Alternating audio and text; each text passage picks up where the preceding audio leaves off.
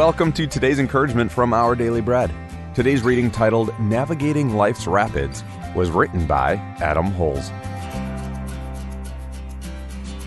Everybody on the left, give me 3 strong forward strokes, our whitewater raft guide shouted. Those on the left dug in, pulling our raft away from a churning vortex.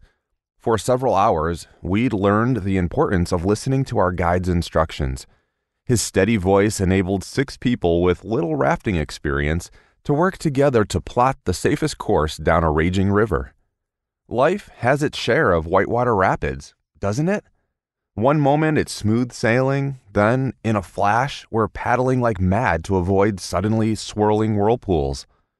Those tense moments make us keenly aware of our need for a skilled guide, a trusted voice to help us navigate turbulent times. In Psalm 32, God promises to be that voice, saying, "I will instruct you and teach you the way you should go." Backing up, we see that confessing our sins and prayerfully seeking Him play a role in hearing Him too. Still, I take comfort in the fact that God promises in verse 8, "I will counsel you with my loving eye on you," a reminder that His guidance flows from His love. Near the end of the chapter, the psalmist concludes, "The Lord's unfailing love surrounds the one who trusts Him." And as we trust Him, we can rest in His promise to guide us through life's rockiest passages.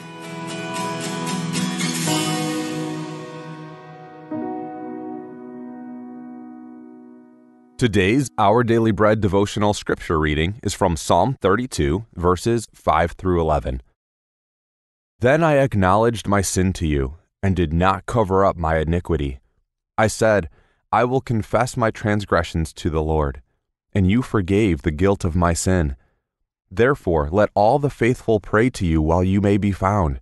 Surely the rising of the mighty waters will not reach them. You are my hiding place. You will protect me from trouble and surround me with songs of deliverance. I will instruct you and teach you in the way you should go. I will counsel you with my loving eye on you. Do not be like the horse or the mule, which have no understanding, but must be controlled by bit and bridle, or they will not come to you. Many are the woes of the wicked, but the Lord's unfailing love surrounds the one who trusts in Him. Rejoice in the Lord and be glad, you righteous. Sing, all you who are upright in heart.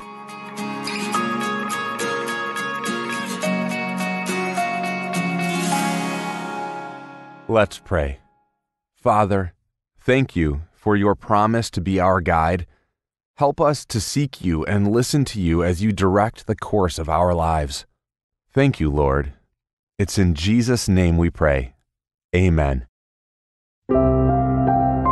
Today's encouragement was provided by Our Daily Bread Ministries.